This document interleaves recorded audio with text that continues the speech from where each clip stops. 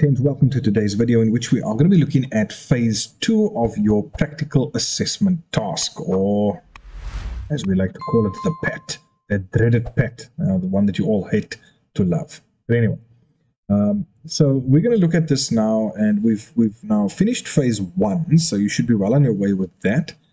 You've got everything in that folder. Now we're looking at what you need to do for phase 2. So for phase 2, they want some electronic copies of your sources, some web pages. You're looking at a word processing document. That's the exact same one that you used for phase 1, but you're now going to copy it into your phase 2 folder, and we need to make some changes to that. Then we need a questionnaire. There's got to be a subfolder with the completed questionnaires and a declaration of authenticity, but that's all in this document. Okay, I will in the description below put the link to the PAT document again. Okay, just for those who didn't get it in phase 1. Right, now you'll see you've also got to do a spreadsheet and a report, and then your final declaration. So just on that, I'm just going to go down here to the bottom to the annexures. You'll see here is an example of questionnaire questions. So they do want you to create a questionnaire that you're supposed to give out. I think you would have done this in phase 1 already, but this is something, just an example of what it should look like. I'm going to give you another one here. There's another just typical example of what the questionnaire should look like. You can see we don't have a lot of questions. You don't need many. Okay, you probably only need 5 for the most, and then just somewhere where the person can enter their details. All right, then we move to Annexure B. So Annexure B is just a style guide for your word processing documents. So what you can and can't do in terms of headings, body text, page layout. Annexure C gives you the framework of the research document itself. So as we've done, we've got a cover page, we've got a contents page, we've got our task definition. These 3 over here, these are the tables with their own headings and the questions. Now they can all be on one page, that's fine. You can put it on 3 different pages, that's also okay. Your bibliographical information, this is where you're going to have those that second set of tables where you are now evaluating the sources that you've listed there. Addendum A will be the page after your bibliography with a smart art diagram of your folder structure. And then addendum B will be the table with your research investigative questions. Okay, so you basically in your phase 2 folder, you're going to have one document as a questionnaire, the completed ones. You're going to have another document that is going to be your report, and then you're going to have your spreadsheet. Let's go down. Annexure D. This needs to be completed, so this has to be printed and completed as your final declaration of authenticity. And yeah, I think that's all in terms of the annexures. Okay, so let's go and look at what's needed. Let's go into some detail. Let's look at the report. Now, remember, the report is going to be the exact same document that you used in phase 1. You're going to copy it into your phase 2 folder. From there, they're just reminding you again, you've already got a title page. Don't worry about it. You've already got a contents page. You've already got all these things. What you now need to add are these 3 items here. So you need a heading for finding and recommendations, a heading for conclusion, and a heading for list of references. Okay, here they tell us with finding and recommendations, provide findings/recommendations that clearly and effectively address the original problem. So you can use your graphs that you're going to create in phase 2. You can just take screenshots of those and put it under your findings and recommendations. Just put a little caption underneath as to what it is indicating. The conclusion, you need to have probably a 3-line conclusion. So just about 3 sentences, giving your conclusion to everything that is being presented. And then we're also going to have a list of references right at the end when it comes to, whatever sources you've been using, documents, anything like that. Okay. Yeah, they tell us the information you need should be found in the summary documents you created in phase 1. Okay, so just take note of that as well. So let's go and look at an example. Okay, so like I said, there, first of all, there's our example of a questionnaire. And all you're going to do is you're going to create a document with a questionnaire layout like this that is around 10 pages, because you need at least 10 completed questionnaires. Sometimes it is a bit more. And then people can just fill it in from there. Please note that these are content controls, right? You need to have the developer tab open in order to pop in a content control, so people can just select, whether they're male, female, whatever the case is over there.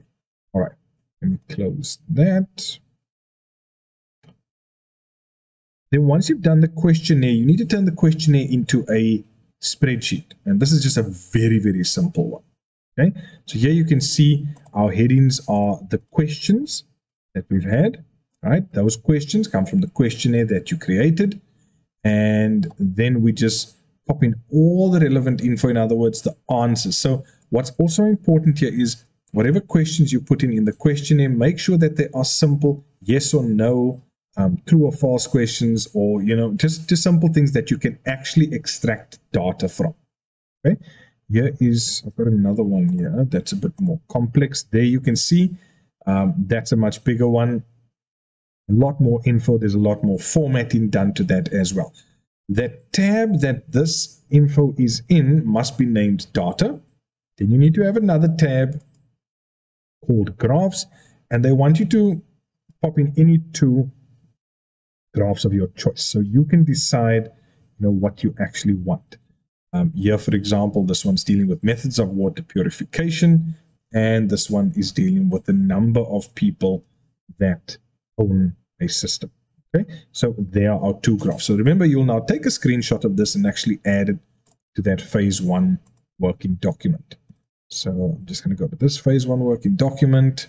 Here you can see cover page, table of contents, the focus question, and it has been answered. For grade 10, you don't have to answer it, and they do give you the focus question as well. Here are our questions. So there you can see big table, this learner decided to do it this way, and they've got the question. You don't need this, you don't need the category. So your first 3 tables, remember, it's just the number, the question, and the source. Then when you do the second set, this has to be added. So you're going to have a table that has these items in there. Okay, only 3. That is just to give you an idea of what you need to do over there. Okay, so I'm going to give you another example. There's another one that created a questionnaire, put it into PDF format actually, so that you can go and do that. In fact, I'm sure you'd be able to use a Google form as well. You just put that into PDF over there. As long as you can extract the information. I know with a Google form, you can export it to a CSV file, in other words, bringing it through to an Excel file, and then you can work with it from there. So if you want to do it that way, that's also fine. But they do require that you have a Word document for the questionnaire.